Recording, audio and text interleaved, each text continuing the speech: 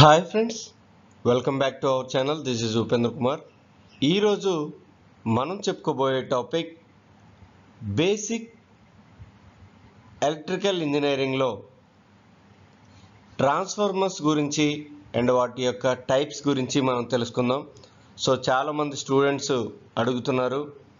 So ఇది ఒక common subject. So ఈ బేసిక్ ఎలక్ట్రికల్ ఇంజనీరింగ్ గురించి చెప్పండి అని చెప్పి, సో అందుకోసమే మనం ఈ టాపిక్ అనేది స్టార్ట్ చేసుకోవడం జరుగుతుంది. సో ఇందులో ట్రాన్స్ఫార్మర్స్ అంటే ఏంటి అండ్ వాటి యొక్క టైప్స్ ఏంటి అనేది మనం చూద్దాం. సో దానికంటే ముందు మన ఛానల్లో 750+ వీడియోస్ ఉన్నాయి. అవన్నీ కూడా technical videos as well as safety videos. అవన్నీ కూడా చూడండి. ఎవరికైతే యూజ్ అవుతాయి అనుకుంటున్నారో వాళ్ళకి తప్పకుండా షేర్ చేయండి అండ్ లైక్ చేయండి. అండ్ మన యూట్యూబ్ ఛానల్కి టెలిగ్రామ్ గ్రూప్ ఉంది. సో దాని యొక్క లింక్ డిస్క్రిప్షన్లో ఇస్తాము. దాని ద్వారా మన గ్రూప్లో జాయిన్ అవ్వచ్చు. రెగ్యులర్ అప్డేట్స్ అనేవి మీకు దొరుకుతాయి. సో ఈరోజు మన టాపిక్ చూద్దాం. What is transformer? సో మనం రెగ్యులర్గా చూసే ఒక డివైస్ ఈ ట్రాన్స్ఫార్మర్. ఓకే, సో ట్రాన్స్ఫార్మర్ అంటే ఏంటి? A power transformer is a static machine used for transforming the power from one circuit to the another circuit without changing the frequency.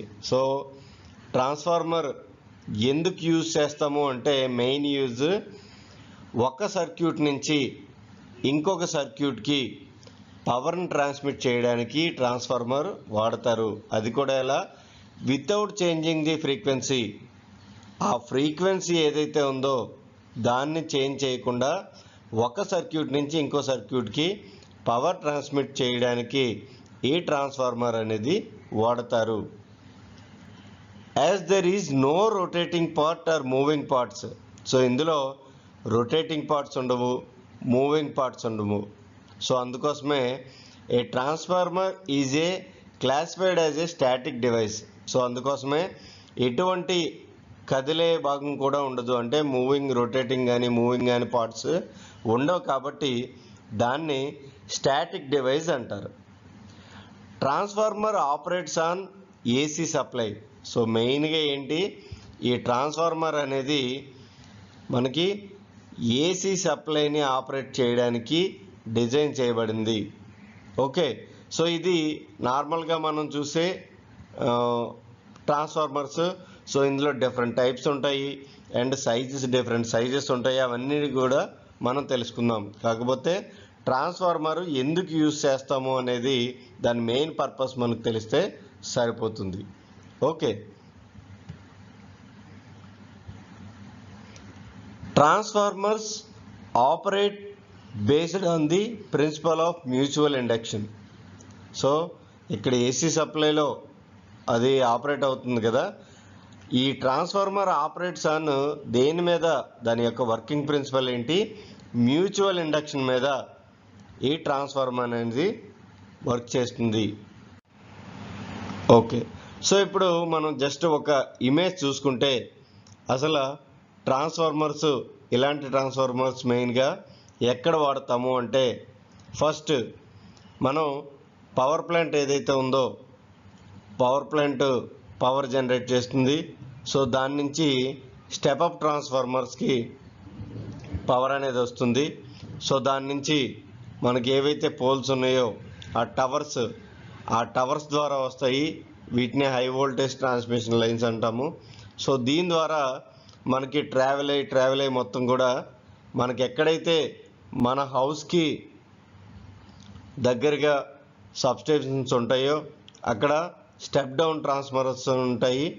So ఆ step down transformers ఏం చేస్తాయి అంటే, పవర్ని alternate చేసి మనకి మనం రెగ్యులర్గా చూసే ఇలాంటి ట్రాన్స్ఫార్మర్స్ కానీ లేకపోతే సింగిల్ ఫేజ్ ట్రాన్స్ఫార్మర్స్ కానీ మనం చూస్తూ ఉంటాము. సో మళ్ళీ అగైన్ ఇక్కడి నుంచి మళ్ళీ స్టెప్ డౌన్ ట్రాన్స్ఫార్మర్స్ ద్వారా మన హోమ్ నీడ్స్కి ఎంతైతే పవర్ కావాలో ఆ పవర్ అనేది మనకు పంపిస్తారు. ఎందుకు అంటే ఇక్కడ మనకి ఆ పవర్ అనేది చాలా హైగా ఉంటుంది. సో మనం అది ఇక్కడ తగ్గించి మళ్ళీ అగైన్ మనకి హౌస్లో ఎంతైతే కావాలో అంతకి తగ్గించుకొని మనం దాన్ని యూజ్ చేసుకుంటాము. ఓకే, ఇక్కడ చూసినట్లయితే మనకి ఎగ్జాంపుల్ చూసినట్లయితే పవర్ ప్లాంట్లో 12,000 volts అది జనరేట్ చేసి స్టెప్అప్ ట్రాన్స్ఫార్మర్స్కి ఇస్తుంది. ఓకే, ఇక్కడ ఈ స్టెప్అప్ ట్రాన్స్ఫార్మర్స్ ఏం చేస్తాయి అంటే 2,40,000 voltsకి దాన్ని పెంచుతుంది, అంటే వోల్టేజ్ని పెంచుతుంది. సో పెంచిన తర్వాత ఇక్కడ స్టెప్ డౌన్ ట్రాన్స్ఫార్మర్స్కి వచ్చిన తర్వాత అది ఎంతకు తగ్గిస్తుంది? 2,40,000 voltsని 7,200 voltsకి తగ్గిస్తుంది. ఎక్కడ? సబ్స్టేషన్లో. ఈ సబ్స్టేషన్ అంత తగ్గించిన తర్వాత మనం డైరెక్ట్గా హోమ్లో ఈ 7,200 volts వాడలేము. సో అందుకోసమే మనం ఏం చేస్తాము అంటే ఇంకొక స్టెప్ డౌన్ ట్రాన్స్ఫార్మర్ యూజ్ చేసుకొని దాన్ని 240 volts కింద కన్వర్ట్ చేసుకొని హోమ్లో ఏవైతే ఉన్నాయో అప్లికేషన్, హోమ్లో కానీ ఇండస్ట్రీలో కానీ వాడుతూ ఉంటారు. సో ఇది main basic purpose of transformers. Okay, so ఇప్పుడు ఎలా పనిచేస్తుంది అంటే ట్రాన్స్ఫార్మర్ మెయిన్గా ఇందులో ఒక ట్రాన్స్ఫార్మర్ కోర్ ఉంటుంది, ఇక్కడ ఒక ప్రైమరీ కాయిల్ ఉంటుంది, ఇక్కడ ఒక సెకండరీ కాయిల్ ఉంటుంది. ఓకే, సో పవర్ అనేది మనకి ప్రైమరీ వోల్టేజ్ నుంచి ఈ ప్రైమరీ సర్క్యూట్ ఏదైతే ఉందో దానికి వస్తుంది. సో ఎప్పుడైతే ప్రైమరీ సర్క్యూట్ నుంచి పవర్ దీనికి వచ్చిందో ఈ కోర్ అంతా ఎలా ఉంటుంది అంటే మనకి మ్యాగ్నెటిక్ ఫ్లక్స్ అనేది జనరేట్ అవుతుంది. సో ఎప్పుడైతే మ్యాగ్నెటిక్ ఫ్లక్స్ జనరేట్ అయిందో ఇటువైపు ఒక కాయిల్ ఉంటుంది, సెకండరీ కాయిల్. సో ఈ రెండింటి మధ్య పవర్ అనేది ట్రాన్స్మిట్ అవుతుంది. ఓకే, అది కూడా ఈ ఇండక్షన్ ద్వారా. ఓకే, ఇక్కడ చూద్దాం. When applying AC current to the primary winding of the transformer. So మనం ఒక ఏసీ కరెంట్ని ప్రైమరీ వైండింగ్కి మనం సప్లై చేసినప్పుడు the coil creates a పల్సింగ్ magnetic field. ఈ కాయిల్ ఏం చేస్తుంది? ఒక పల్సింగ్ మ్యాగ్నెటిక్ ఫీల్డ్ని జనరేట్ చేస్తుంది. The core of the transformer works to direct the path of the magnetic field between the primary and secondary coils to prevent waste energy. So ఇది ఏం చేస్తుంది? ఈ కోర్ అనేది ఈ ప్రైమరీకి సెకండరీకి మధ్యలో ఏం చేస్తుంది అంటే ఆ మ్యాగ్నెటిక్ పాత్ ఏదైతే ఉందో దాన్ని క్రియేట్ చేయడానికి యూజ్ చేస్తుంది. అది కూడా ఆ పవర్ని, ఆ ఎనర్జీని వేస్ట్ చేయకుండా ప్రివెంట్ చేస్తుంది. లేకపోతే సపోజ్ ఈ కోర్ లేకపోతే ఏమవుతుంది? ఇక్కడ నుంచి ఈ గ్యాప్ ఏదైతే ఉందో అంటే దీనికి కనెక్షన్ లేకపోతే మనకి అంత ఎఫిషియెంట్గా ఉండదు, అక్కడ ఎనర్జీ అనేది వేస్ట్ అయిపోతుంది. Once the magnetic field reaches the secondary coil. So ఈ మ్యాగ్నెటిక్ ఫీల్డ్ ఎలా వెళ్ళి సెకండరీ కాయిల్కి వచ్చినప్పుడు the forces the electrons with in it to move. So ఇక్కడ ఏమవుతుంది అంటే ఈ ఎలక్ట్రాన్స్ అనేవి మూవ్ అవుతాయి సెకండరీ కాయిల్కి వచ్చిన తర్వాత. దానివల్ల ఏంటి? Creating an electric current via electromotive force. So ఇక్కడ ఏమవుతుంది? ఒక ఈఎంఎఫ్ అనేది ప్రొడ్యూస్ అవుతుంది. ఓకే, సో దాని ద్వారా ఏంటి అంటే మనకి ఆ పవర్ అనేది ట్రాన్స్మిట్ అవుతుంది. సో వన్ సర్క్యూట్ నుంచి ఇంకొక సర్క్యూట్కి ఆ పవర్ అనేది ట్రాన్స్మిట్ అవుతుంది. ఓకే, సో ఈ పవర్ చేంజింగ్ అనేది మనకి ఎలా అవుతుంది ఇప్పుడు మనం. సో నెక్స్ట్ మనం తెలుసుకోబోయేది types of transformer on the basis of 10 classifications. Okay, so మెయిన్గా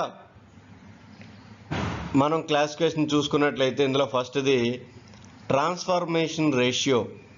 ట్రాన్స్ఫర్మేషన్ రేషియో బట్టి ఈ ట్రాన్స్ఫార్మర్స్ అగైన్ 3 టైప్స్. ఒకటి step up transformers, step down transformers, isolation transformers. Material used, మెటీరియల్ని బట్టి again 3 types: air core, iron core, ఫెరైట్ core. Next types of service. So సర్వీస్ని బట్టి again 3 types: power type, distribution type, instrument type.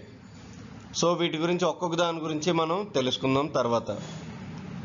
Operating frequency, mains, audio, high. Okay, అంటే frequency బట్టి కూడా transformers అనేవి మారిపోతూ ఉంటాయి. నెంబర్ ఆఫ్ ఫేసెస్, సో మనం ఎక్కువగా ఇది వింటూ ఉంటాం. ఎన్ని ఫేస్లు ఉంటాయి ఆ ట్రాన్స్ఫార్మర్లో? Single phase, 3 face, auto transformer. Next classification insulation used. So మనం దానికి ఇన్సులేషన్ ఏది వాడతాము? Dry, oil type. Dry type insulation వాడతామా, oil type insulation వాడతామా? అప్లికేషన్స్కి వచ్చేసరికి మళ్ళీ అగైన్ టైప్స్ ఉంటాయి క్లాసిఫికేషన్. అది welding transformers, isolation transformers, constant transformers. Okay, next cooling మెథడ్కి వచ్చేసరికి natural cooling, oil field cooling, air blast cooling. Okay, so ఇక్కడ మెయిన్గా ఈ cooling method కూడా చాలా చాలా important ట్రాన్స్ఫార్మర్స్కి. Natural cooling, oil field cooling, air blast cooling. Next వచ్చేసరికి winding connections. So ఈ winding connections కూడా ట్రాన్స్ఫార్మర్స్లో చాలా చాలా important. Star star connection, delta delta connection, delta star connection. Next shape of core. ఆ core మనం చూసాం కదా, దాని యొక్క కన్స్ట్రక్షన్, దాని యొక్క షేప్ని బట్టి కూడా ఆ ట్రాన్స్ఫార్మర్స్ క్లాసిఫికేషన్ అనేది ఉంటుంది. ఫస్ట్ది core type, నెక్స్ట్ది shell type, నెక్స్ట్ది berry type. Okay, so ఇవి మెయిన్గా ట్రాన్స్ఫార్మర్స్ ఏవైతే ఉన్నాయో వాటి యొక్క క్లాసిఫికేషను. ఇవి కాకుండా ఇంకా కొన్ని సబ్ క్లాసిఫికేషన్ ఉంటాయి, కానీ ఎక్కువగా వాడేవి ఈ క్లాసిఫికేషన్ ఆఫ్ ట్రాన్స్ఫార్మర్స్ మాత్రమే. ఓకే, సో మీరు ఇక్కడ చూసుకున్నట్లయితే టైప్స్ ఆఫ్ ట్రాన్స్ఫార్మర్స్ రియల్గా మనం చూసిన ట్రాన్స్ఫార్మర్స్.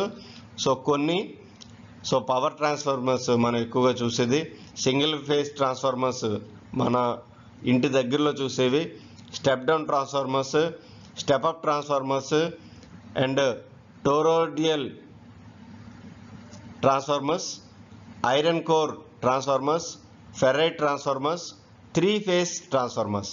ఓకే, సో ఇవి కాకుండా ఇంకా చాలా ఉన్నాయి. జస్ట్ ఒక ఐడియా రావడం గురించి పిక్చర్స్ ప్రొవైడ్ చేయడం జరిగింది. సో నెక్స్ట్ మనం అప్లికేషన్స్ ఆఫ్ ట్రాన్స్ఫార్మర్స్ చూద్దాం. సో అసలు ఎందుకు ఈ ట్రాన్స్ఫార్మర్స్ మనం వాడతాము, ఎక్కడ వాడతాము అంటే రెగ్యులేటింగ్ ఆల్టర్నేటివ్ కరెంట్. సో మెయిన్గా మన పర్పస్ ఏంటి? ఆ ఏసీ కరెంట్ని రెగ్యులేటింగ్ చేయడానికి ఫ్రమ్ పవర్ ప్లాంట్ నుంచి మన హోమ్కి వచ్చే వరకు, లేదా మన డివైస్ నుంచి వేరే డివైస్కి వెళ్ళేటప్పుడు, సో ప్రతిదీ కూడా ఆ ఏసీ కరెంట్ని రెగ్యులేట్ చేయడానికి వాడతాము. Stopping and starting the flow of electricity. ఇంకొకటి ఏంటి, ఆ ఎలక్ట్రిసిటీ ఏదైతే ఉందో దాన్ని స్టాప్ చేయడానికి, స్టార్ట్ చేయడానికి వాడతాము. నెక్స్ట్ బ్యాటరీ ఛార్జింగ్కి వాడతాము, స్టీల్ మ్యానుఫ్యాక్చరింగ్లో వాడతాము. సో ఇలా ఇండస్ట్రీలో మొత్తం వాడతారు. నెక్స్ట్ ఎలక్ట్రోకెమికల్స్లో వాడతారు. సో ఇలా ప్రతి ఎలక్ట్రికల్ దగ్గర కూడా మనం ఈ ట్రాన్స్ఫార్మర్స్ అనేవి వాడుతూ ఉంటాము. ఓకే, సో నెక్స్ట్ వీడియోలో మనం ఈ ట్రాన్స్ఫార్మర్స్ యొక్క టైప్స్ ఉన్నాయి కదా, సో అందులో step up transformer, step down transformer గురించి మెయిన్గా తెలుసుకుందాం. దాని తర్వాత మిగతా ట్రాన్స్ఫార్మర్ గురించి తెలుసుకుందాం. సో మీకు అర్థమైందని అనుకుంటున్నాను ఈ ట్రాన్స్ఫార్మర్స్ అంటే ఏంటి అండ్ దాని యొక్క టైప్స్ గురించి, దాని యొక్క వర్కింగ్ గురించి. సో ఏమైనా డౌట్స్ ఉంటే అడగండి. మా ఛానల్ సబ్స్క్రైబ్ చేసుకోండి, షేర్ చేయండి, లైక్ చేయండి. Thanks for watching.